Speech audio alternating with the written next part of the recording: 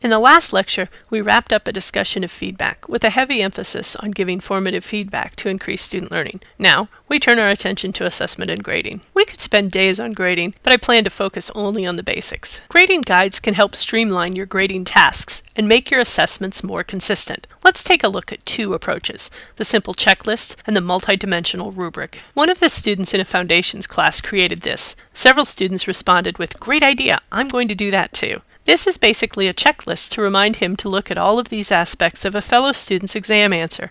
It's every bit as useful for instructors to use something like this as it is for students. Another student in the same class expanded on the first checklist by adding a column for notes, which he put at the bottom. This is an excellent extension of that first checklist. Now let's take a look at a